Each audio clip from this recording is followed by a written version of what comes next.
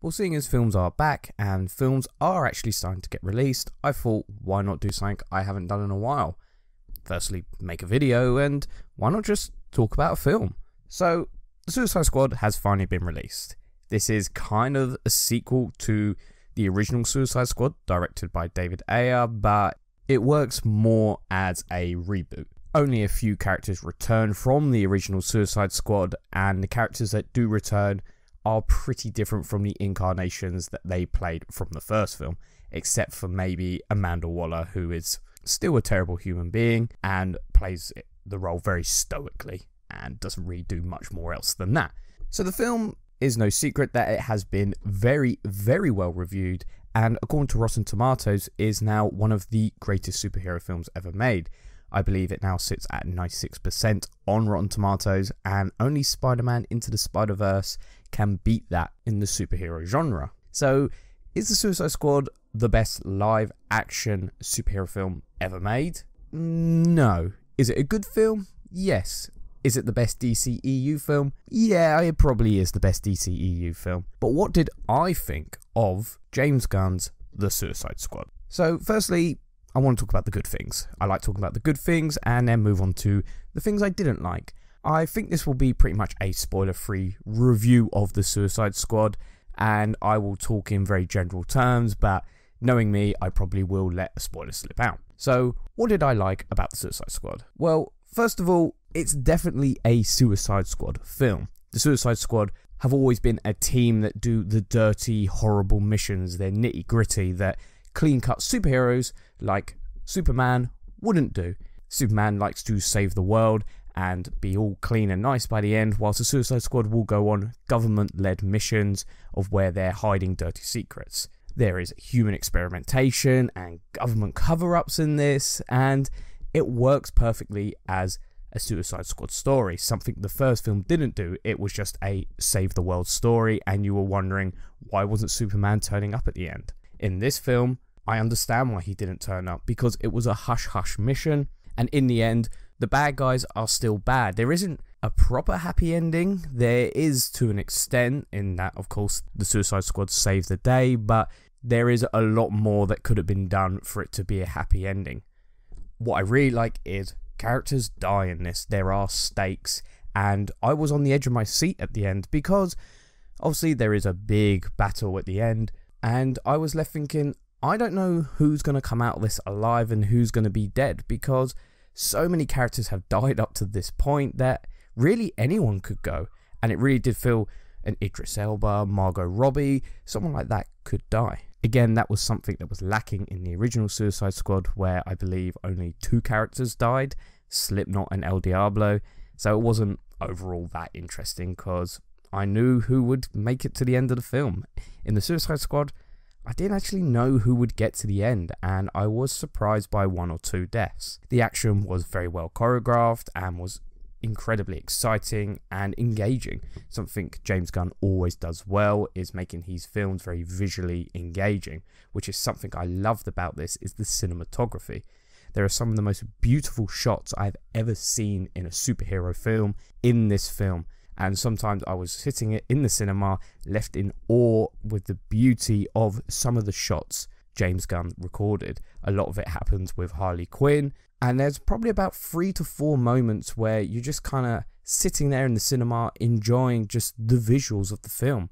And it was just really well done, and is definitely some of the best cinematography I have ever seen in a superhero film. The performances, of course, are fantastic. For me, Idris Elba and Margot Robbie really stand out. But someone I was very surprised by was Joel Kinnaman as Rick Flag. Rick Flag in the first film was very boring. He was just the army general, very clean cut. In this, he's given more to do. He's having back and forth with the characters, and he's actually engaging with them and feels like he is starting to like them and becoming friends with them. When before, Rick Flag just really didn't want to be there. In this film, he feels like an actual member of the Suicide Squad. It doesn't feel like he's babysitting these characters, and he is doing things, engaging with them. He has some funny lines in this, and you get to understand more about Rick Flag, the character, instead of the guy that just liked Cara Delevingne and wanted to save her at the end of the day. So Joel Kinnaman, this really surprised me, and he was one of my favourite characters.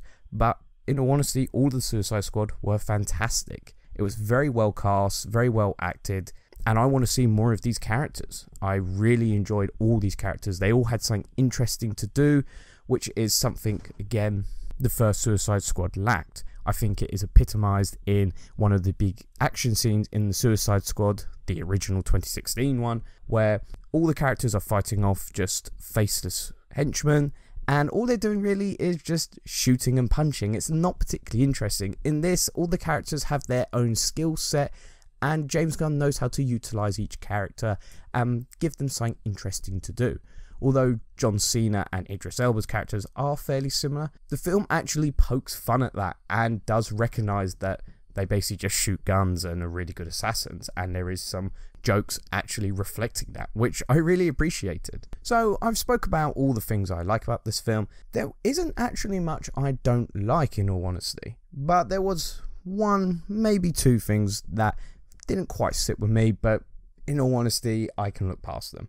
For me, the humour in this film didn't always hit. There's a lot of jokes coming at you, and when you have a lot of jokes in a film, some just aren't going to hit. And it does feel like the film felt it was funnier than it was, and whilst I did think it was funny, most of the jokes for me actually didn't hit, and they felt a bit like a wet fart, and you just kind of had to sit there, sit through these jokes and get through them and move on to the next one.